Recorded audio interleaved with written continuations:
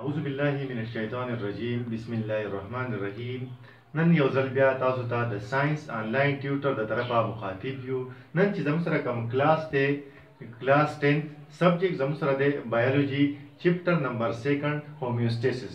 د homeostasis باره کې موږ خبر روانه کړې و. نو نننی ټاپک زموږ سره د سکین از ا homeostatic organ. homeostasis چې دی homeostatic organ چې په میملز کې دی نو درې دی، یو د ویل لنګز، بل زموږ سره د سکین او بل زموږ سره د کډنی. نو لنګز باره کې موږ خبره کړې و، نن موږ خبره کوو د سکین باره کې، ان شاء الله موږ به د کډنی باره کې خبره کوو.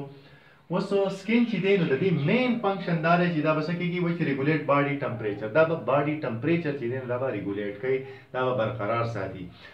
نو د دې ډیفینیشن په دې کې یو بل ټرم راځي ترمو ریګولیشن. نو د سکین ډایرکټ ریلیشن چې دی دا به د ترمو ریګولیشن سره، یو ترمو ریګولیشن وایي دیتا چې د ability of a body to regulate its internal temperature. دا د ارګانیزم هغه خاصیت دی چې بدی کې به د خپل دنده کم ټمپریچر چې دی نو دا به برقرار ساتي، دا به کانسټنټ ساتي.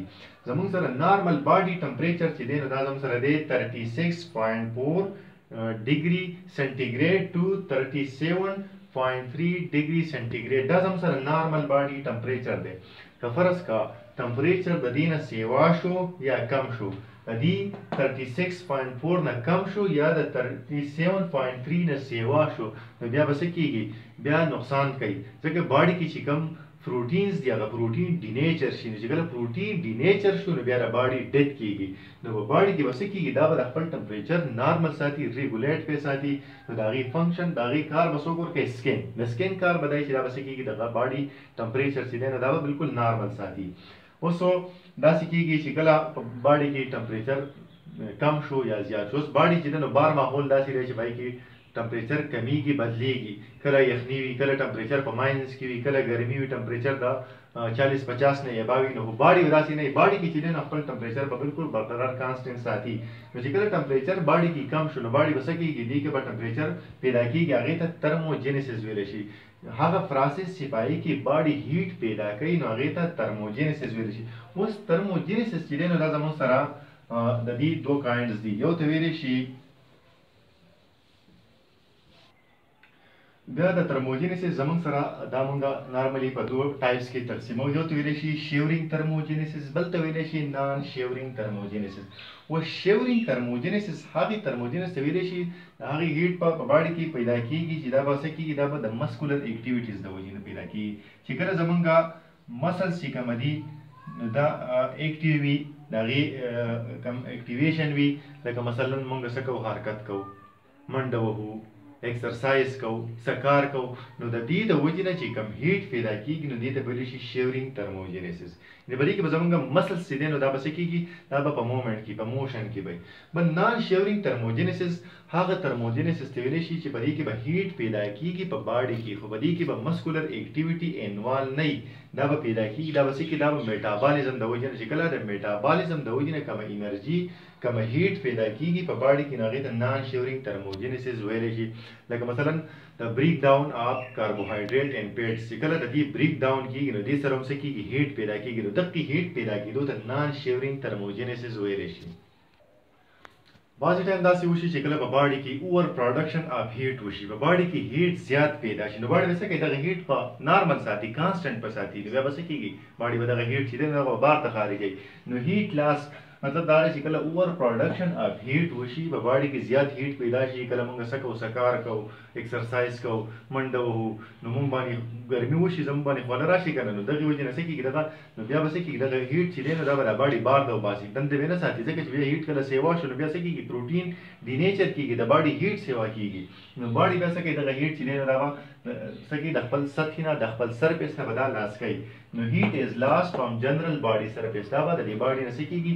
هیټ لاس کېږي. نو په څو طریقه باندې سره دوه طریقې، یو ته ویلی شي ویزو ډایلیشن. ویزو ډایلیشن دې ته ویلی شي چې کله باډي هیټ سیوا شو نو کم آرټریز چې دي، بلډ ویسلز چې دي، نو داسې چل وشي، دا د دې ډایلیشن وشي، دا کولاو شي. نو چې کله دا کولاو شي نو بلډ چې دی نو دا څه وشي؟ دغه سکین طرف ته د دې فلو وشي، د دې زیاته فلو وشي سکین طرف ته. نو بیا څه کېږي؟ په سکین کې د دې نه د سکین نه دا هیټ چې کومه دی نو دا لاس کېږي. دویم خبره دا ده چې ایواپوریشن وشي. لکه فرض کا یو کس ګرمي وشوه زیاته، نو هیټ زیات پیدا شو نو سویټ ګلینډ چې کومه بدن د په باډي کې دي نو دا سویټس پیدا کی. اوس دغه سویټ چې دی نو دغه بار ته د سکن کې چې کوم سمال پورز دي داسې نو په سکن کې وړه وړه پورز دي نو دینه دا سویټ چې کوم دی نو دا بار راوځي. نو چې کله دا بار راووته نو په دې کې څه شي په دې کې واټري په دې کې سالټي په دې کې یوریک اسید نو دا د بار سکن ته راوځي. نو چې کله د دې ایواپوریشن وشو د دې ایواپوریشن چې وشي نو بیا موږ څه کوو بیا موږ کولینګ محسوسوو زموږ باډي ټمپریچر چې دی نارمل شي. فرض کړه تاسو باندې یو کس داسې چې هغه سویټینګ شوی خوله پرې راغلي او بیا کښېني داسې هوا ته کښېني یا د پنکې لاندې کښېني نو څه وشي بیا د هغې یخني کېږي. دا یخني ولې کېږي دا داسې کېږي چې د دې ایواپوریشن وشي کومه سویټ چې پرې راغلی د هغې ایواپوریشن وشي د هغې نه بعد موږ څه کوو کولینګ محسوسوو. بعضې ټایم داسې وشي چې کله بار انوایرمنټ چې دی نو هغه زموږ سره د هغې ټمپریچر لږه کمي انتهایي کمي په ماینس کې نو دنده انټرنل ټمپریچر چې دی نو دا زموږ سره سیوی لکه دا فرض کړه زموږ سره شو انوایرمنټ او دا زموږ سره شو باډي اوس دا سکن شو نو داسې وشي چې بار انوایرمنټ کې ټمپریچر کمي باډي کې ټمپریچر سیوی نو بیا څه کېږي دینه دا ټمپریچر ډیفیوز کېږي انوایرمنټ ته نو باډي کې داسې یو مارفالوجیکل او فیزیولوژیکل اډاپټیشن شوی دی چې دا د خپل ټمپریچر چې دی دا دنده وساتي دا بار ته د ماحول ته د وتو نه د دې ته د ډیفیوز کېدو نه بچ وساتي. داسې یو څو طریقې پکې شوي دي. نو نمبر 1 داسې دی چې په دې سکن کې چې کوم دی نو په دې کې یو پیټي لیر دی په دې کې داسې یو پیټي لیر دی نو هغه پیټي لیر داسې کوي چې ایک ایز ا انسولیټر دا د انسولیټر کار ورکوي. نو دا څه کوي د دې فیټي لیر فایده دا ده چې دا به د دې باډي نه ټمپریچر چې دی هیټ چې دی نو دا بار ماحول ته د ایستو نه بندوي بچ کوي دی. بل زموږ سره چې دی نو یو دی ویزو کنسټرکشن. ویزو کنسټرکشن دې ته ویلی شي چې کله بلډ کیپیلریز کوم آرټریز چې دي نو دا کنټریکټ شي چې دا کله کنټریکټ شي نو بلډ سپلای چې دا نو دا د سکن ته ریډیوس شي. چې کله بلډ سپلای سکن ته ریډیوس شوه نو څه وشو بیا داسې وشي چې د دې سره هم څه کېږي هیټ لاس کېدل چې دی نو دا ختم شي هیټ کنزرو کېږي هیټ د لاس کېدو نه بچ کېږي.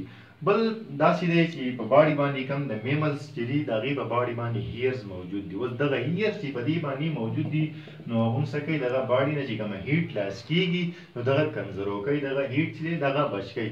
اوس که تاسو نارملي وګورئ ډاګ ته وګورئ سپي ته نو سپی چې داسې دی نو په هغې باندې سویټینګ نه کېږي د هغې کوم باډي سکن چې دی نو په دې سکن کې د پورز نشته نو دغې نه بیا څه کېږي هیټ نه لاس کېږي. نو څه کېږي تاسو به وګورئ نو هغې خپل کم ټنګ خپل ژبه چې ده نو دا بار ته راویستي نو چې کله بار ته دي دا ژبه راویستي نو د هغې نه بیا څه کېږي ایواپوریشن کېږي نو دغه خپل باډي ټمپریچر چې کول ساتي نو په دغې باندې ساتي. چې کله باډي ټمپریچر د هغې سیوا شي نو هغې ژبه بهر راویستي نو دغې په ذریعه باندې څه کېږي ایواپوریشن کوي د ډاګ په سکن کې چې دی نو په هغې کې څه کېږي په هغې کې فورس نشته نو د هغې نه سویټینګ نه کېږي. Thank you for watching. که زمونږ ویډیو خوښه شوي نو زمونږ چینل ورسره لایک کوئ شیر یې کوئ او سبسکرایب یې کوئ.